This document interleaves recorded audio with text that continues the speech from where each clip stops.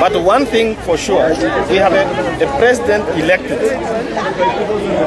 who is running this country. Yes. We have a cabinet which is functioning, and we have a parliament which is passing laws. Thank you very much. All right. Thank you so much, Minister. Yes.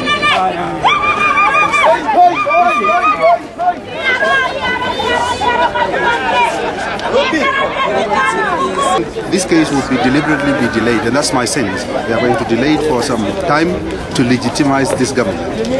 And that should not be the case. I think the High Court must really use the time that it is given to adjudicate this matter as a matter of urgency, because we don't want this situation, the very same situation like in Nigeria, where you take a court application to the court and Nigeria is going to the next elections and the case has not been adjudicated. So it is important that the time-years process of this case must be given for democracy to take root in our own country. Because if we delay democracy, voters, because we are going to a next election, voters would not be really enthusiastic to go to the next polls if this case has not been heard. So we urge the High Court not to take too long to hear this case on its merit. We have to appeal again to the Supreme Court. By the time the judgment by the Supreme Court is handed down, definitely it will be more than beyond, at least in terms of my calculation, it will be beyond next year. The courts have their own procedures, you understand, for handling court cases.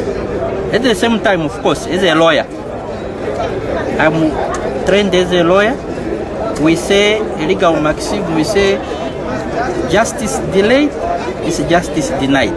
But I'm sure the courts are also aware of that. But at the same time, you see, I don't think it will be prudent for the court just to rush, just for purpose of rushing. They have to go deeper into the merits of the case so that at least at the end of that judgment, whichever party wins, whichever party wins, whichever party does not make it, will weigh the arguments of the court, the content of the judgment, before contemplating whether to appeal or not.